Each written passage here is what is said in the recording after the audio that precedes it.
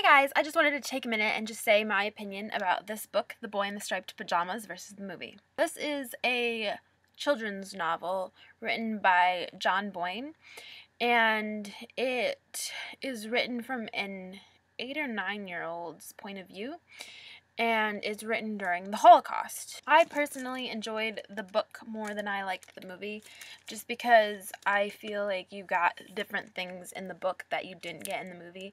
Like, in the book, whenever Bruno mentions his dad's office, he always says that it's off limits with no exceptions, yada yada yada.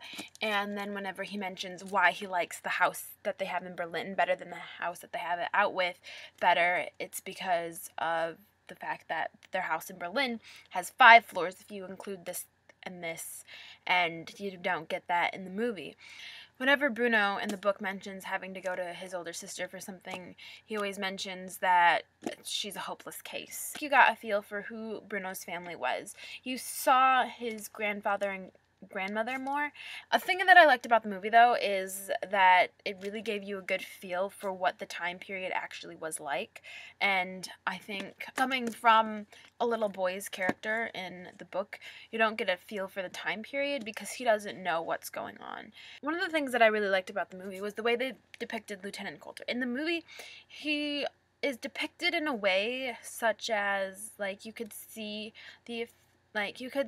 that he was a soldier and all of that stuff, but at the same time, and why Bruno, you could also see why Bruno didn't like him. The movie is pretty spot on accurate, at least from what I could tell, of the progression of events. Before I go, I want to talk about the end of the book. Another thing that I really particularly enjoyed in the book, opposed to the end of the movie, is that I think the end of this book is a lot more powerful than its film counterpart, because you could probably see it coming in either thing, but in the movie they build up to that atmosphere of it being sad longer, so you're like, oh, this is probably what's going to end up happening. Whereas in the book, I don't think they built up to it as much, so it came more as a shock. While reading the book, it brought tears to my eyes. Tears were dripping down my face. Whereas when I watched the movie, I was tearing up rather than actually having tears.